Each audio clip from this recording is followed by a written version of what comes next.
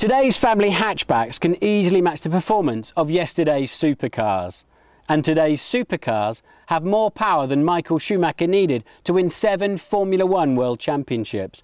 But where can you use cars such as this, given today's road congestion and traffic laws? Well, the perfect solution is race resort Ascari in the south of Spain. One man's dream and vision turned into a barely believable reality, with a toy department to match. Now, if this were a Formula One venue, it would easily make the top 5 of any Grand Prix driver's favourite track list.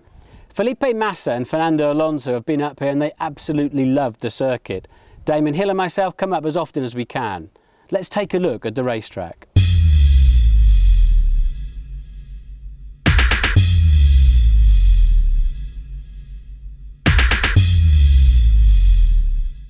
So let's take a look then at this magnificent 5.4 kilometre, 3.4 mile racetrack, 26 turns in all, 13 left and 13 right. I'm going to be behind the wheel of one of the fleet of Formula One cars resident here at Race Resort Ascari. Let's see what the track looks like with Formula One power.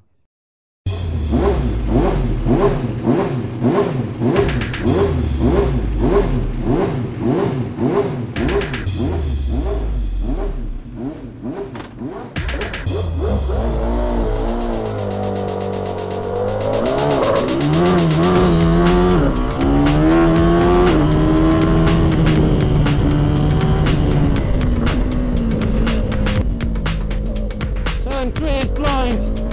You have to believe it's there and throw the nose of the car at the corner. This is the chicane of turn 5 and 6. Hook up the inside curb.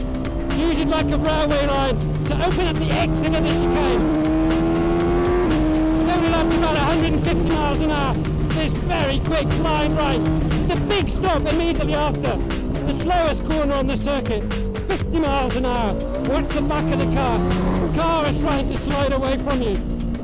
Put it at the bottom of this hill, of the gradient, and then let the car go. It's so rewarding to hit the throttle and feel that acceleration. Double apex up the short straight over a crest. The corner is blind at the end. Get the car slowed down the nose into the apex. Going up to about 150. This is a tight corner, but it's absolutely full throttle. Up to 300 kilometers per hour now.